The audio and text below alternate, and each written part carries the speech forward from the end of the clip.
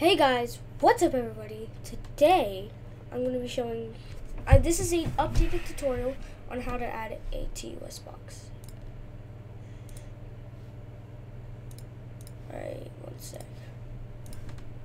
Alright, so the old one didn't work because I don't know where the fuck this that is. one had a box collider instead of a mesh collider. So if you play your game, you would just get stuck on the ground. Underground. So if you I made a new Unity package if you're just lazy and don't want to do this. All the stuff I did. As you can see, you collide with it still.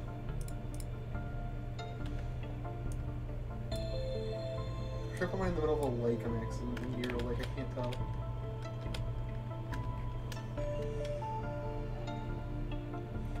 Alright, now if I